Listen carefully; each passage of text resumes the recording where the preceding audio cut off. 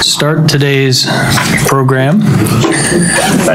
I'm Don Rissmiller. I get to chair the Global Interdependence Center for this year and next year. I'm very happy to have that role, and I'm very happy to welcome everyone here today. So let me make one point of order. You may see there's a pencil sitting in front of you. It is not sharpened. This is on purpose. It's not because we're not trying to make a point. It's because this is a prop for a future part of the program. So please keep that around, and if we need some other writing utensils, we can work on that. But one of our first orders of business here today is to tell you a little about GIC. Many are familiar, but the Global Interdependence Center started around 1976 when there was a large celebration of American independence going on. And it was some forward-looking individuals, some here, who said, if we're going to celebrate independence, shouldn't we also talk about interdependence? I think that was very prescient at that time, because for the next generation, interdependence has become very important. And today, it's more in question than it's been for some time. So we're happy everyone has been able to join us. I think we have a good program, and we'll be able to let everyone take something away that they might not have known as we got started here today. And that's the goal of the organization, to not take a view, but to provide a neutral space for dialogue, conversation, and to let everyone learn something. So our second order of business today, and it falls to me, is to present our Global Citizen Award. And I've been able to work with Peter Gold for a number of years. It's been instrumental over the last year that I've helped lead the organization here. But Peter has a long history with the Global Interdependence Center. And this award, the Global Citizen Award, is given to individuals who have provided substantial support to GIC and its mission. And recipients have demonstrated in their business or personal lives a commitment to the principles of the Declaration of Interdependence, and have been strong advocates of GIC's efforts in the development of worldwide communities and increased knowledge, understanding, and partnership. So Peter fits this perfectly. Peter's the founder and president of TheGoldGroup. It's a consultancy that has brought business and university and government and not-for-profits together to look at opportunities, to leverage assets, and to reduce exposures created to the risks in today's global economy. Peter's done work in many places. He has clients in Arizona and Pennsylvania, New Jersey, Ohio, Switzerland, and he's worked in many different industries. He's created a roadmap for a new aerospace collaboratory. He's worked on vehicular supply chains. He's worked on communications. He's worked on health science. And so it's a great honor for me to present this award, our Global Citizen Award, to Peter Gold, to recognize more than a decade of service to GIC, his conferences that have included work on education, work on energy in both this area and in the Southwest. So please, Peter, let me present you the Global Citizen.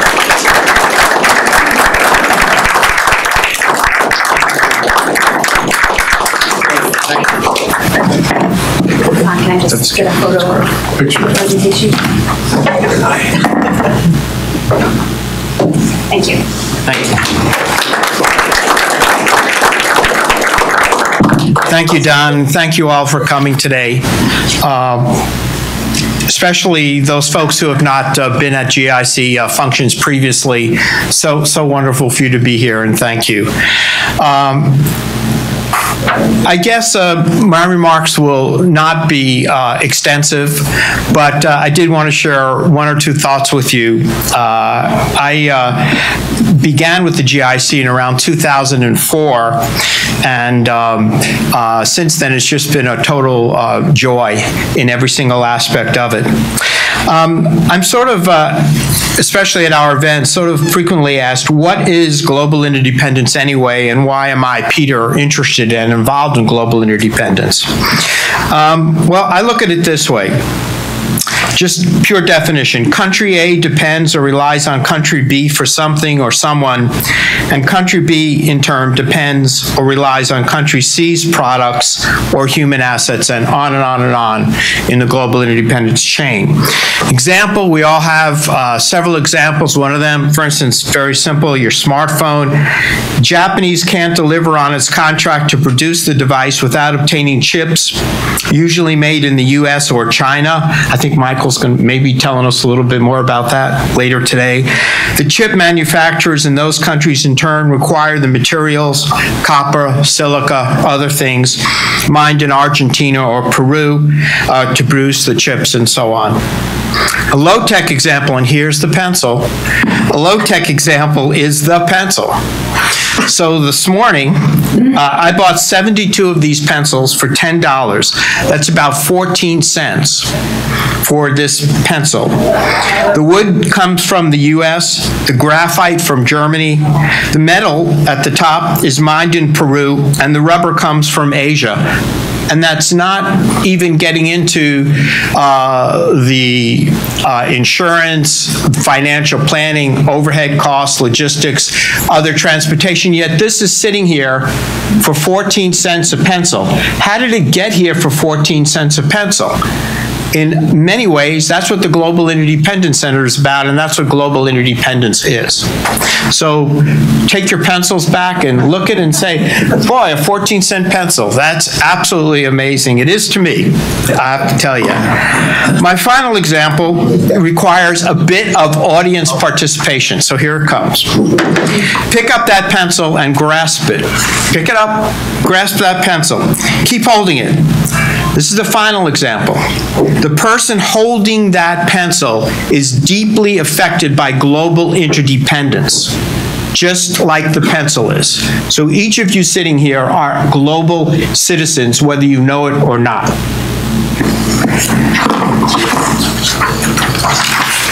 So we're globally independent in several areas, including economic interdependence, environmental interdependence, political interdependence, social, cultural, and human interdependence, professional interdependence, personal interdependence. Turning to today and the future, I suggest that nothing is more interdependent than big data, machine learning, and super artificial intelligence. Today's machines are writing algorithms that human beings do not understand, with or without the assistance of other machines. It wouldn't surprise me if fintech and AI were even more prominent in GIC activities and programming in the future. As Don said, the mission of Global Interdependence Center is to host programs and provide a platform for activities relating to peoples and countries and their reliance and dependence on each other. So you can see, for those of you, particularly those of you who know me, this is my passion, this is my life. So it meshes quite nicely with global independence, and that's why I'm involved with the Global Interdependence Center. I'm also involved with the Global Interdependence Center because all of the programs, every single one of them without a miss since my start of involvement in 2004, has been done in a professional and distinguished first-class manner. That's pretty tough to pull off when you're doing 15 programs a year. So I'm very happy, certainly, to be part of that. I am so honored by being selected as the recipient of the Global Citizen Award. When we were discussing this the other night at home, my daughter Katie, who's here today, and thank you for coming, and Marty, thank you for being here, asked me, Dad, what does it mean to you to receive this award? because I had written something and whatever, she read it and said, "Dad, what does it mean to you to receive this award?" And I told her that I am particularly humbled when one considers the quality of the GIC distinguished programs, speakers, prior award recipients, and the commitment of its board members, advisory board members, and its sponsors. Now, and I am so happy to have been able to advance the mission of the GIC and taken a role in doing that so that we could reach other people in other countries and people here in the United States. Now, if you permit me, I'd like to recognize and thank a few of our specific global citizens. First, our executive committee, Don, Michael, George, Martin, Kathleen, here today. They have an unparalleled commitment to the Global Interdependence Center. I'd also like to recognize Colleen Murphy, our Manager of Marketing and Communications, and Jill Fornito, our Executive Director. Without them, I could not do what I do for the GIC, and they have a true commitment to excellence. Just to note, this is Jill's 10th year anniversary with the GIC. Sorry to embarrass you. I know I'm going to hear about this later. She is truly superb and the best, and thank you, Jill, for all you do on behalf of the organization.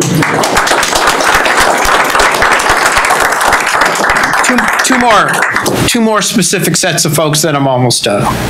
I'd also like to recognize and thank David Kotak and Bill Dunkelberg. Bill is here today, and David couldn't make it, but I'm sure he'll hear about this. Both prior Global Citizen Award recipients, by the way. They recruited me to the board, and whether they know it or not, they were and are GIC mentors, teaching me through their actions more about what it means to be a global citizen. So thank you. Thank you. Finally, last but not least, my family, Marty, Katie, Emma, and Jen. I have been and truly am dependent and interdependent on you. Thank you so much for your loving, constant support, understanding, and help. In closing, no matter what the specific themes of the conferences I've chaired for the GIC over the years, whether it be energy, manufacturing, higher education, my closing remarks have included 3 wishes or hopes. So I'll close with them here as well. 1, I hope that we've provided a distinguished, high-value forum to discuss important issues. 2, I hope that you would agree that discussions today and at each of our conferences, no matter what the specific conference topic, has really been about the quality of life, the quality of human life. And 3, I hope that after today, each of you stay engaged with the GIC, its mission, activity, and members, and even think about becoming a member if you're not one already. So, my fellow global citizens, I profoundly thank you, and let's get on with the program. Thank you.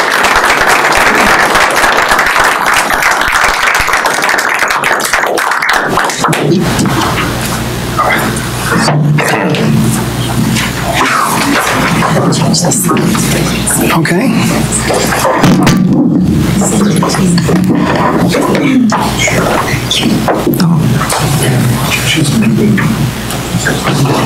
Okay. Small problem. We can skip that part. Okay.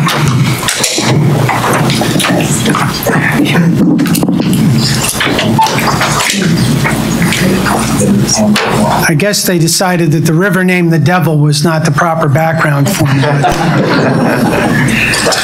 My name's Michael Drury. I'm Chairman Emeritus of the Global Interdependence Center, and it is a pleasure for me to be here today to announce one of our initiatives, the Global Interdependence Center's College of Central Bankers. This is a program we've been working in development on for a number of years. It's been a pleasure to work alongside Peter Gold, who is one of the driving forces behind putting together this initiative, and many others in the room, too many to announce, but I mean, you all know who you are, so we all thank you. It's especially a pleasure, where is he here? Herb Taylor, who is a longtime GIC member and a liaison between us and the central banking world. I'd like to particularly thank him. The purpose of this new initiative is to sustain the relationship that GIC has with central bankers around the world. And you can read in your pamphlets there a long, detailed description of what GIC is. But to me, GIC and the College of Central Bankers, GIC at its heart is a network. And central to that network is the Central Banking Series, which we've done for at least the 10 years that I've been involved with GIC, and before that with Bill Dunkelberg and David Kotok for at least 15 years, I guess, going back. This is where I met GIC, was at a global banking center conference in Singapore in 2008, I believe, or I can't remember. But the point here is that there's a very strong relationship between GIC and central bankers, both inside the United States and around the world. And part of what the College of Central Bankers is to solidify that, in that that doesn't stop just when they stop working at the central banks. I mean, that they're a part of the fabric of GIC. Many of them have been speakers for us before, during, after. Some have been central bankers, went back to business, went back to central banking again. So they're part of the fabric of GIC, and I really think that the college is to both reward them, to honor them, but to show that they're part of us and that we really welcome them. Whoop, sorry. It must be that important phone call from, Gettysburg, Tennessee, that's telling me that my insurance is paid up, but don't worry. No. Sorry for that commercial break, but I am pleased to share with you today our 3 inaugural members of GIC. Some of their bios are in the pamphlet. William Poole, Bill Poole, the former president of the Federal Reserve Bank of St. Louis. Christian Noyer, the former governor of the Banque de France. And with us here today, Tony Santomero, the former president of the Federal Reserve Bank of Philadelphia. And I might point out our second global citizen. And we have a plaque here today. Tony, a citizenship, a certificate of membership in the Global Center. Would you come up and just... we have a camera, we take a picture.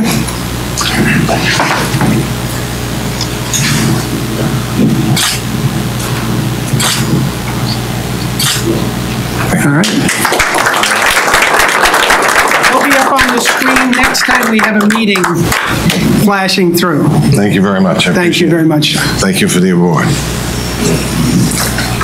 In addition, I'd like to announce that one of our GIC board members, who has admired the central banking program for years, has agreed to kick this off with an initial contribution of $4,000 dedicated to the College of Central Bankers.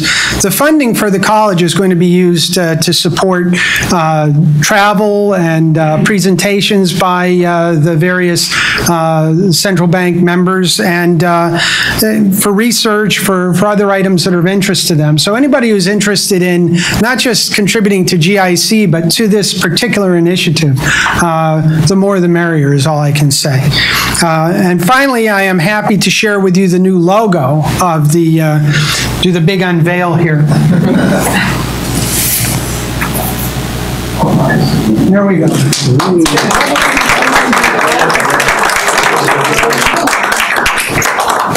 Very nice. You'll see this on a lot of our documentation from now on. So I thank you all, and I'll turn it back over to Don, and we'll move on with our program.